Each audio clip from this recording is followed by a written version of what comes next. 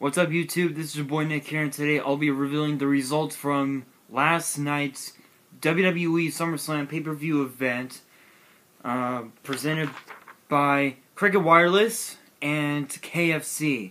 And before we get started, we would like to once again send out a special thanks to Wale for my PYT, Flo Rida for Who's With Me, and also Fort Minor for Welcome, which was the official SummerSlam theme songs, available now on iTunes and Spotify. Alright guys, we're going to kick things off with the first of three matches that were on the kickoff show. This first one was from SmackDown Live.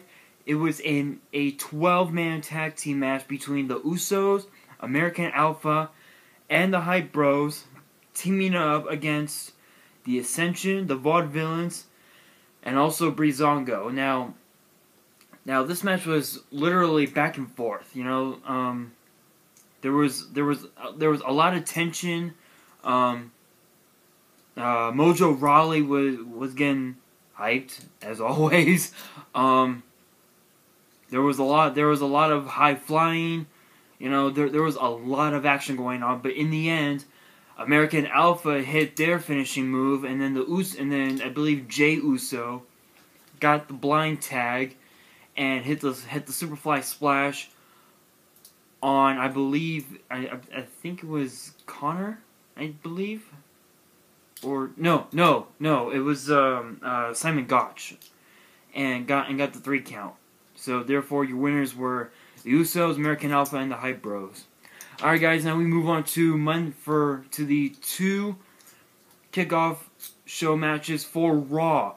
This first one, it was a tag team match between the Dudley Boys taking on Sami Zayn and Neville. Now, of course, Sami Zayn had the home field advantage because he's got a lot of fans in Brooklyn. Anyway, the match was pretty much literally all Dudley Boys, but in the end, there was another miscommunication by the Dudleys, which led into a haluva kick to Bubba Ray Dudley, and then a red arrow, followed by a 3 count. Alright guys, we now move on to the best of 7 series between Sheamus and Cesaro. Of course, the result was that Sheamus hit the bro kick on Cesaro, and therefore Sheamus had won the first match of the best of 7 series. I mean, the match was pretty much back and forth. You know, the match could only either way, but Sheamus won. Alright guys, now we move on to SummerSlam, to the official SummerSlam pay-per-view with the opening match between Jericho, Kevin Owens and Chris Jericho, and the homecoming of Enzo Amore and Big Cass. Of course, the homecoming had came up short. Kevin Owens literally threw Enzo Amore right into a code breaker, and Jericho got the 3 count. Of course, as I mentioned about Enzo and Cass, sure they may have had the home field advantage, but just because that they had the home field advantage doesn't mean that they might win. Alright guys, now we move on to the first of 6 title matches we had on the card last night. This was the first. It was the Women's Championship on the line, as Charlotte was to defend against Charlotte. Sasha Banks had the bank statement on Charlotte, but her back gave out, and which led to Charlotte picking up a pinfall victory. Well, a roll-up pinfall victory, if you will. And Charlotte is now a 2-time women's champion. Alright, guys. Now we move on to the Intercontinental Championship as The Miz was defending the Intercontinental title against Apollo Crews. Honestly, this match was a little mediocre to me, if you will. But The Miz defeated Apollo Crews to retain the Intercontinental title. Alright, guys, now we move on to a match that was 15 years in the making, as the phenomenal AJ Styles went one-on-one with John Cena. Now, of course, when it comes to Brooklyn and John Cena, they do not mix very well. Of course, if you recall last year in Brooklyn at SummerSlam, John Cena lost to Seth Rollins all thanks to Jon Stewart and a chair. This time it was to AJ Styles and a phenomenal forearm. What happened thereafter? John Cena took his arm, normally it would be a headband, but he used it as an armband. So he took it off, placed it in the ring, and he walked out. Honestly, that match was amazing. I gotta give them props. That was one hell of a match. But in the end, AJ Styles did beat John Cena, but without Gallows and Anderson. And speaking of Gallows and Anderson, we move on to the tag team titles as the New Day with Jon Stewart at ringside against Gallows and Anderson.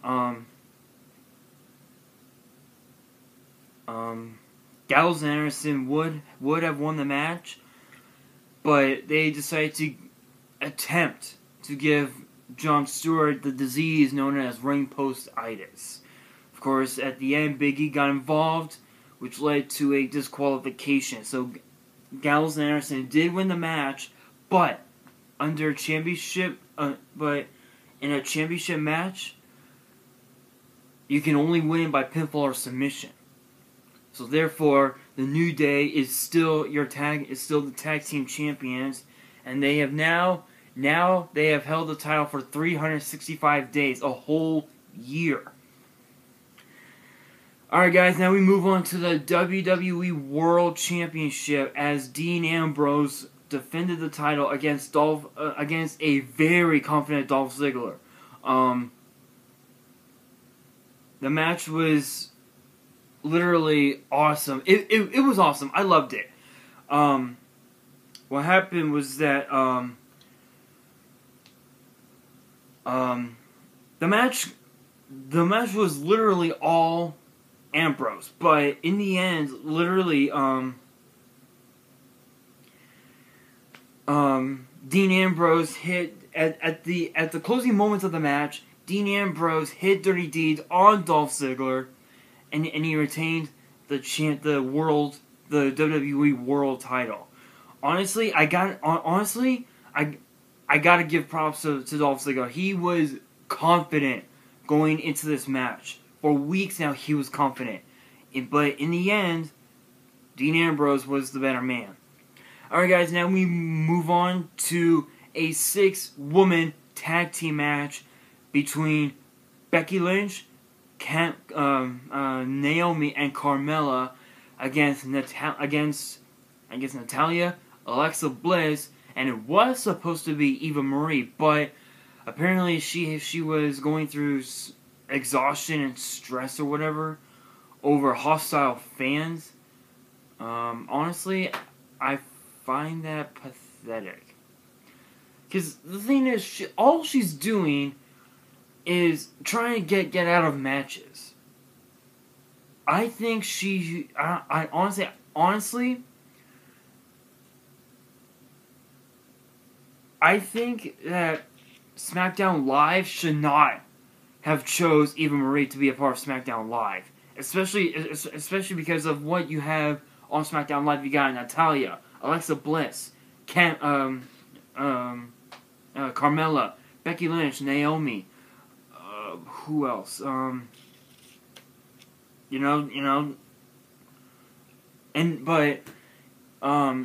But Natalya and Alexa Bliss's partner ended up being the returning Nikki Bella.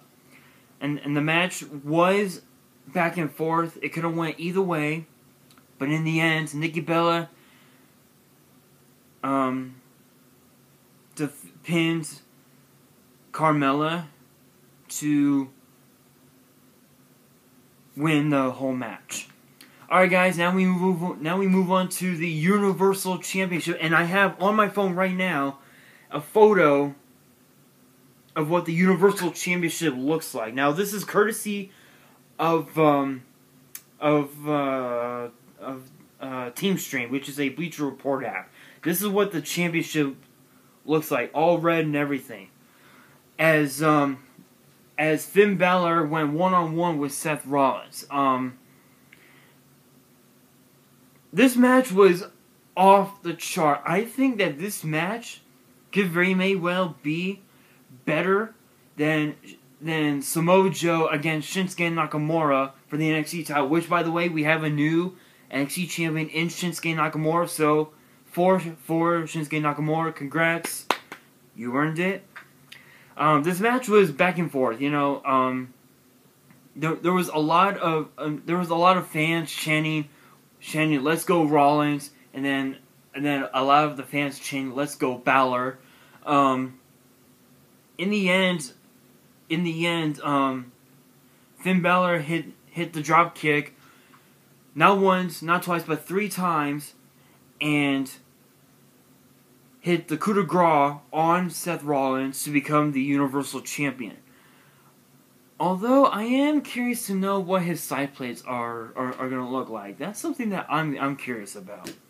Alright guys, now we move on to the United States Championship, as Rusev was to defend against Roman Reigns, but unfortunately it ended in a no contest because as soon as Roman Reigns entered the ring, Rusev started attacking him, and Roman Reigns just kept on going after the ribs and his back, and the ring announcer said this match will not take place because Rusev cannot compete.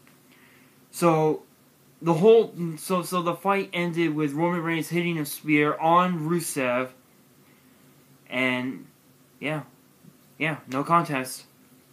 But there is a rumor going around saying that Roman Reigns could very well have another shot at the United States title, but who knows. Alright guys, then we move on to our main event between Suplex City and Viperville, as Brock Lesnar went one-on-one with the Viper, Randy Orton. Now this match was insane. The match was all over the place.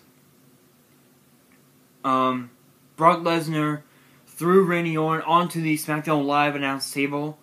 Then was about to do something on the Raw announce table, but decided to get an RKO out of nowhere.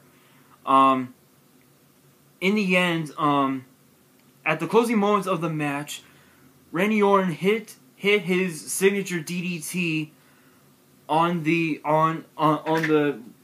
middle ring rope, as he normally does.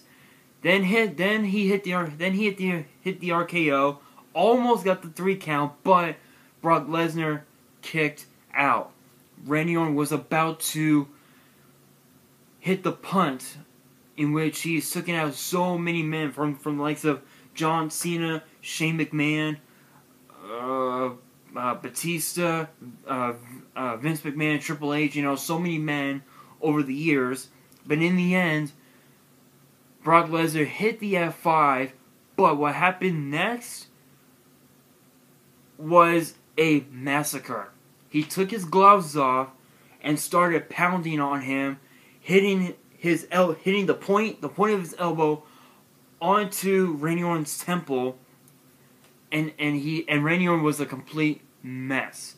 His entire face was bloody, and the match had to be stopped by TKO. He just kept pounding on him, but Shane McMahon did come into the ring, but Brock Lesnar gave Shane McMahon an F5. Honestly, honestly, if I was Mick Foley, I would definitely suspend him for it and fine him, no doubt.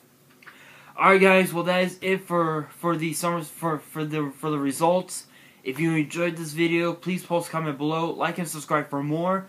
And if you're a WWE fan, be sure to follow me on Twitter at WWE_minister for all the latest WWE news, rumors, match card updates, and more.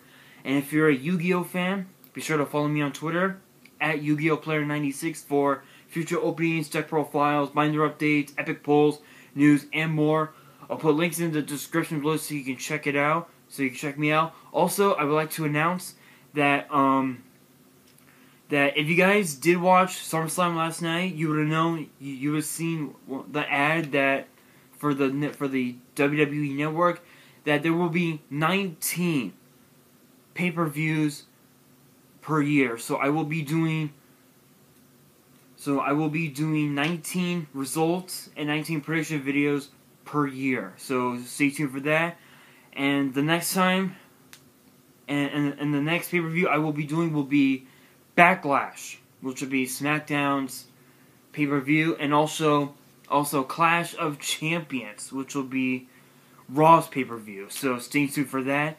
On that, this is your boy Nick here, signing off.